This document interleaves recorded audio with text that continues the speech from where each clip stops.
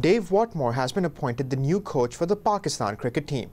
Whatmore faces many uphill challenges and will be put to the test during the upcoming Asia Cup. Whatmore assumes charge at a time when the team is coming off an up-and-down series against England. Last month's Test whitewash of England was followed by a flop in the limited overs series. The new coach has already made it clear that for Pakistan to be successful, separate teams are required for all three formats of the game.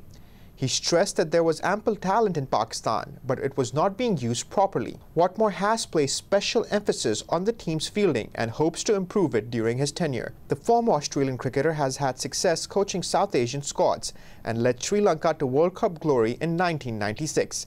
He has also held the position of coach for IPL team Kolkata Knight Riders.